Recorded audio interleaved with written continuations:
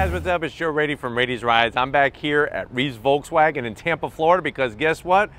We have it. This is a 2020 Volkswagen Golf GTI. This particular one is the SE trim. But before we dive into this little hot hatch, let's talk a little bit about the Golf and the history of this iconic automobile. It's been around since 1974, if you could believe that.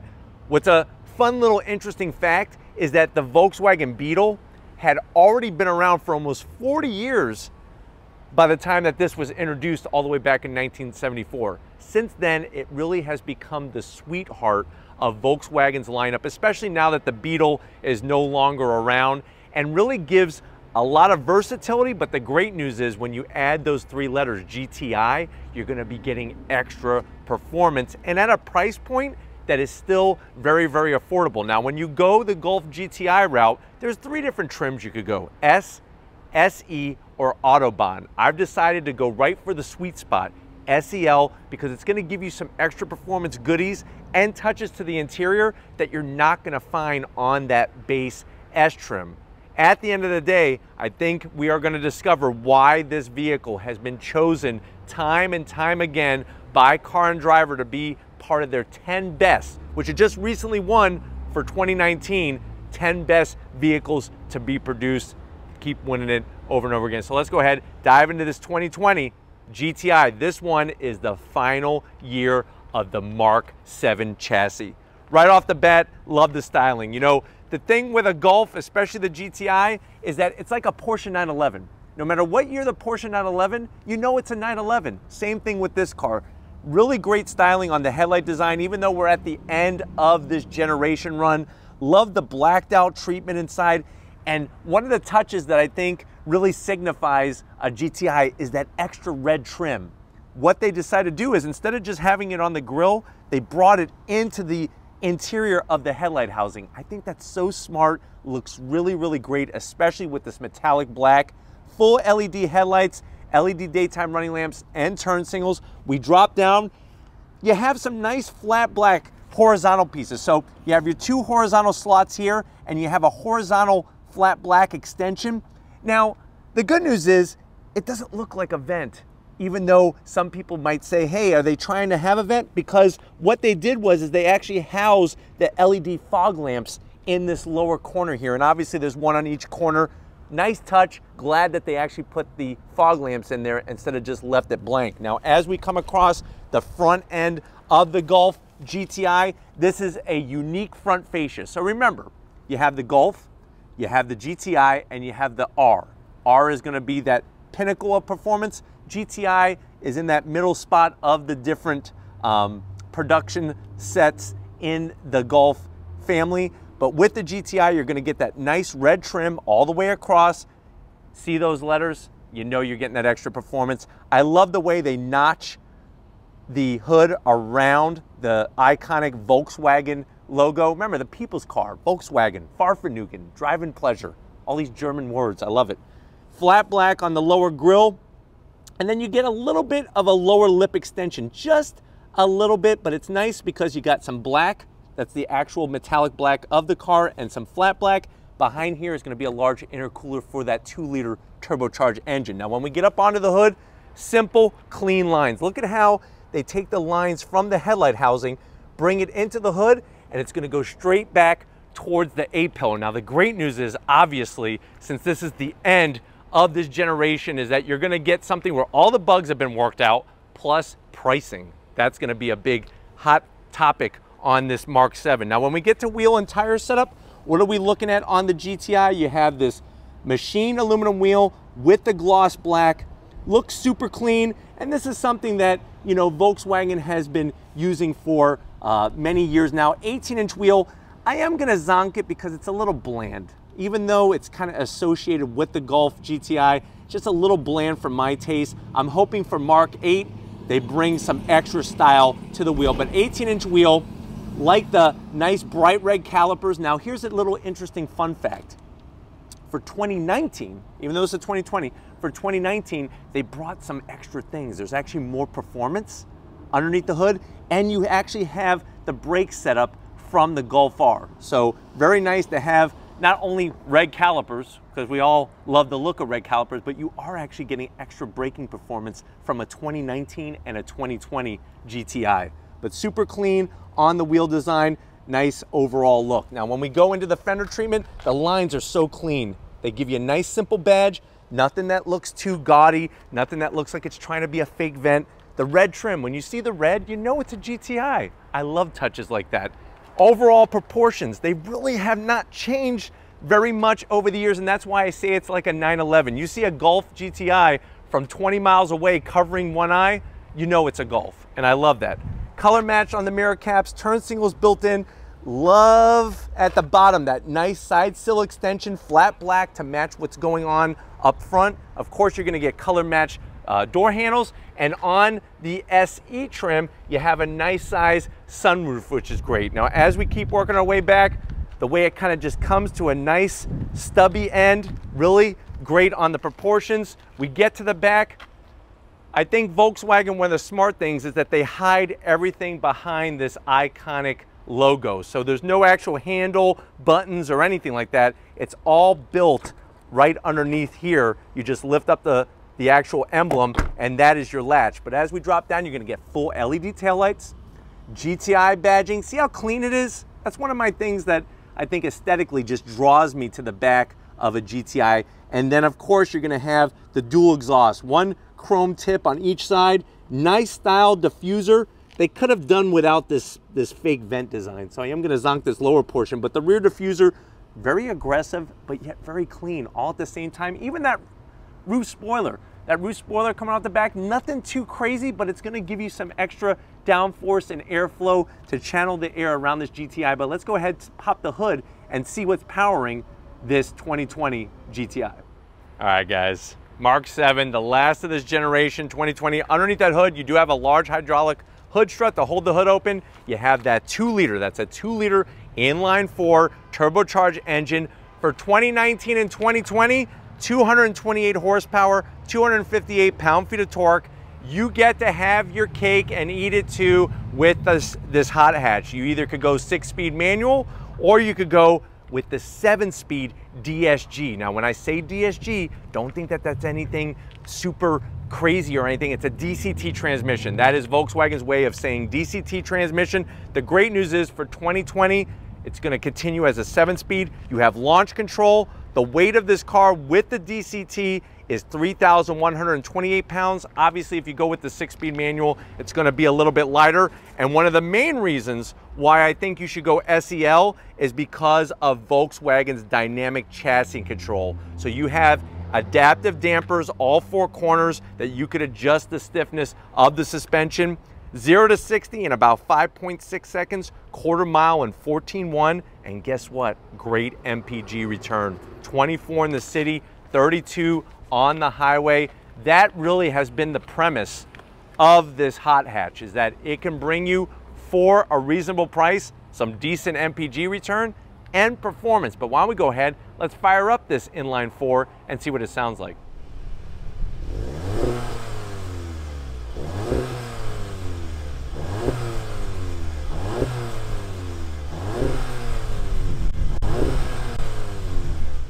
All right, guys, we're inside the 2020 Golf GTI SE trim. I know you're saying, well, Joe, you're talking about this being a hot hatch. You're talking about this really being big bang for the buck. How much is it? MSRP, and remember, this MSRP is around $34,000, but I'm telling you right now, definitely give Zadie a call, because Reeves really wants to move these before the Mark 8s come, and that kind of makes sense. So you could take advantage of a situation here. Let's see what you get for the money. To the door panels, I'm so glad they didn't go with gloss black. There's this nice flat black textured design, looks really clean. The bright silver really fits nicely. You have that cleanliness to a door panel, that German cleanliness with the lines. The red stitching is great. Armrest, fairly soft. And you have a nice large pocket down there. You could easily get probably 4 Subway subs, maybe some Coca combos, a meatball sub, put them down in there, and some root beer to wash it all down. Soft material, really digging the flat black texture material here with that silver trim. We get to the infotainment side of things. This is where SE trim and higher is the way to go. You get an 8-inch infotainment system screen. So you could go into your menu, you got your Apple CarPlay, your Android Auto. We could go into vehicle settings, real nice to toggle through, super, super clean. I think that it is so smart to go with this trim because you're gonna get the extra features that you come to expect from this vehicle. You could go into your different settings and everything, which is really great. We go back to menu, you drop down. There is a bit of gloss black, and I am gonna zonk that. I wish they would have stayed with the other material. And these knobs, they just feel a little bit on the cheap side. I wish that they wouldn't rattle like this, and they're really plasticky feeling. But you do have heated seats. You got simple AC controls, no dual climate. It would have been nice to have dual climate controls in this particular vehicle. I do like the silver trim. This is that 7-speed DSG, also known as a DCT transmission. I'll throw it into reverse. There's your backup camera, no trajectory. So that's gonna be another zonk. I wish that they would have put trajectory on that backup camera. Open up door number 1, you got a USB, and you can fill this up with a bunch of German peanuts. Just totally no shell, fill that up, close it up.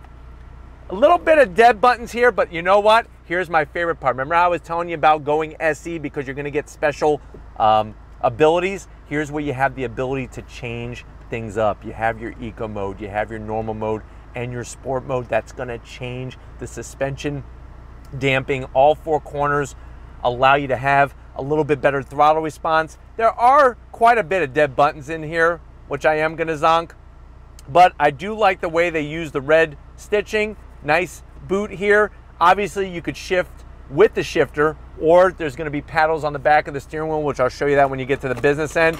You do have a 12-volt, 2 cup holders. Here's your GTI key fob. It's the older style, it's a little bit on the thicker side, but I do like the way at the bottom here it says GTI. You flip it around, you got all the buttons, your panic button, all that good stuff. Good old-fashioned e-brake with the nice shift e-brake boot here. Armrest is on the softer side with the stitching. Open that up, and you could easily probably pour about 16 ounces of soda in there. So if you don't have a place to, you know, say somebody's got a 2-liter bottle and you don't want to take the whole 2-liter bottle, you could pour it right in there and then just get a straw and drink it right out. So that's nice. Seats in the SE trim, you get full leather. Love the red stitching, nice soft material, really, really well done on the quality. Manual controls for both the passenger and the driver, although you do get, though here's the weirdest thing. So it's manual controls except for this part. Watch, can you guess what part? Yes, the back is electric. I'll never figure that out.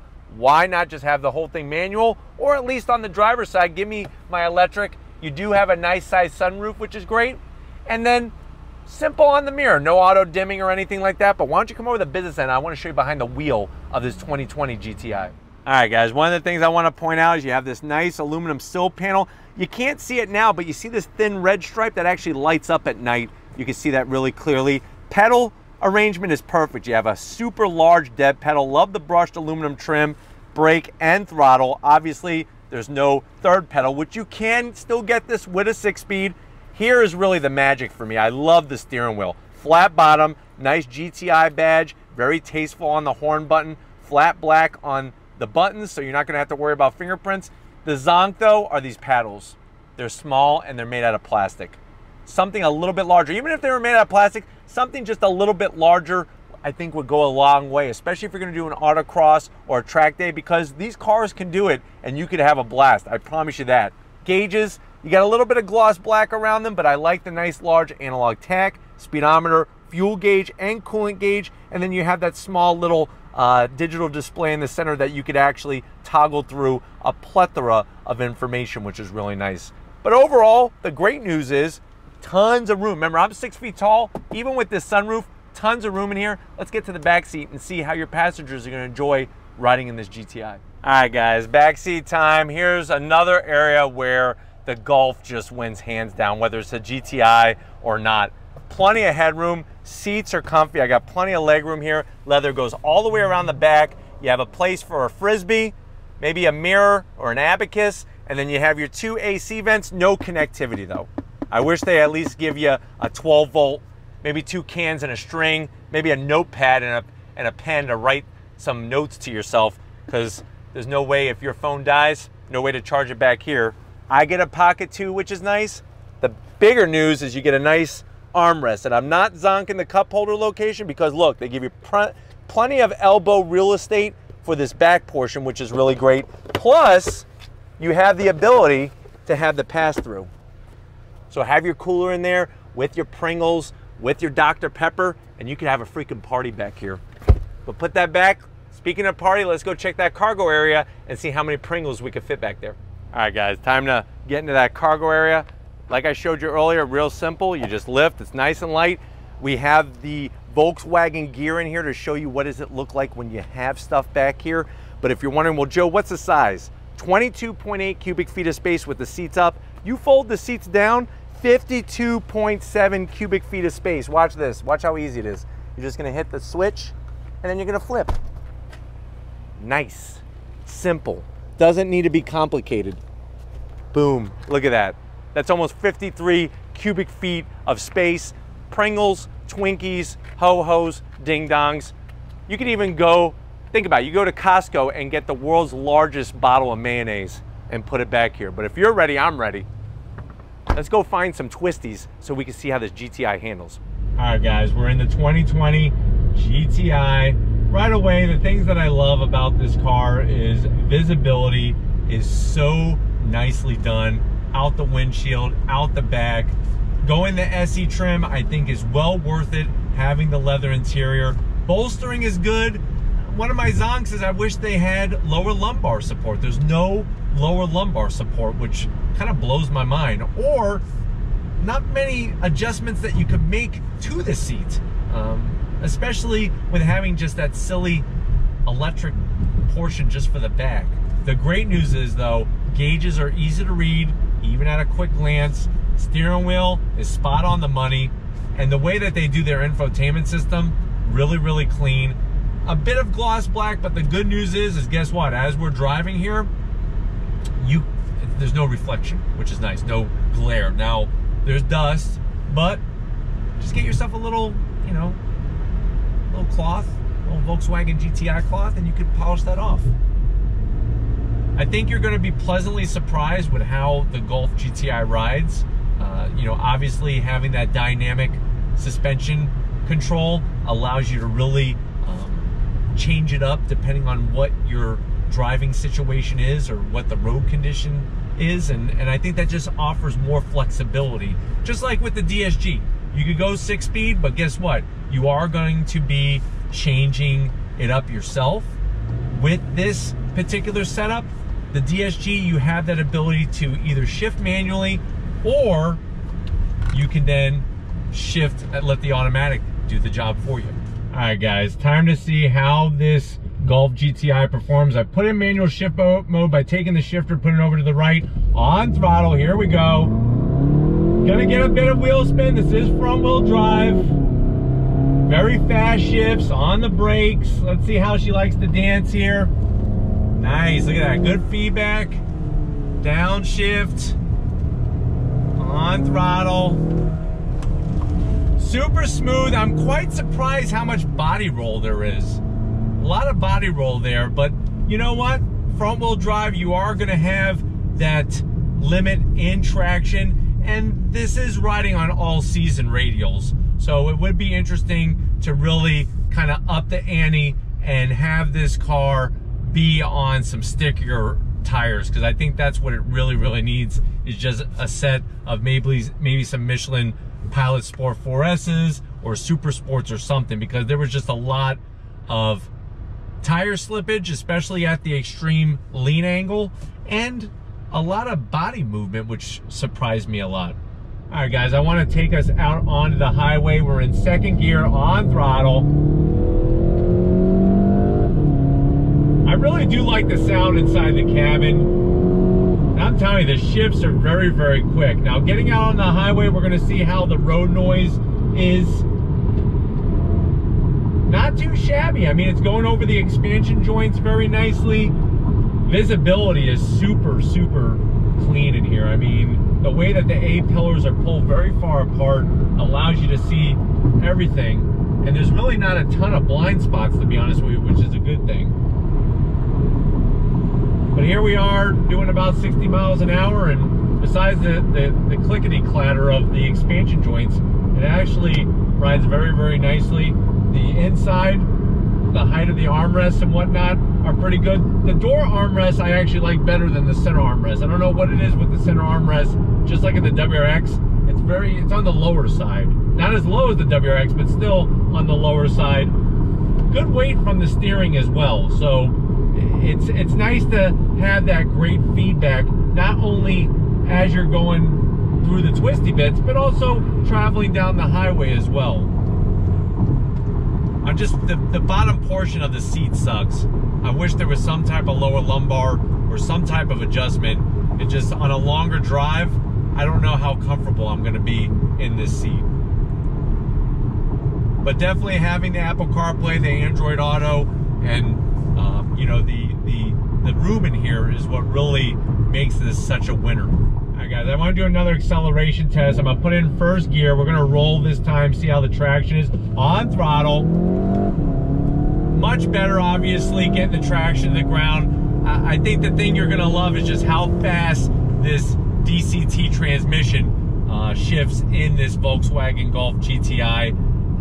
You know, if you were to go to the WRX route and you didn't want to drive manual, you'd be dealing with a CVT. So I could see why somebody would go the GTI route with that availability to go with the 7-speed DCT transmission. But overall, you know, it's a great versatile car that will do a little bit of everything, and I can understand why it's won so many awards. I'm very curious what the Mark 8 is going to bring to the table, and if there's a way to get some stickier rubber from the factory would be nice.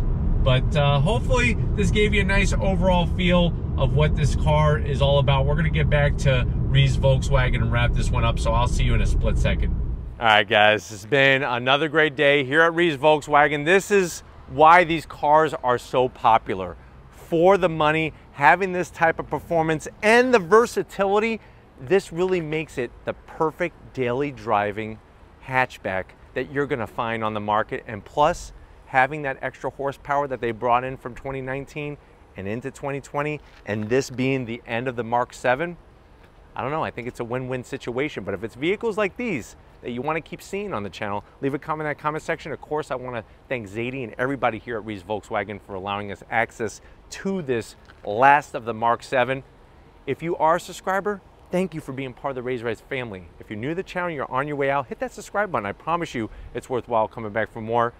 If you want to help us keep making great content just for you on the channel, click the link in the description, get yourself some Raise Rise merch. Got to give it to Big as McGee. He's actually holding the camera with one finger. So thank you, Tom. Please don't drop the camera. And just like always, guys, I'll see you on the next ride.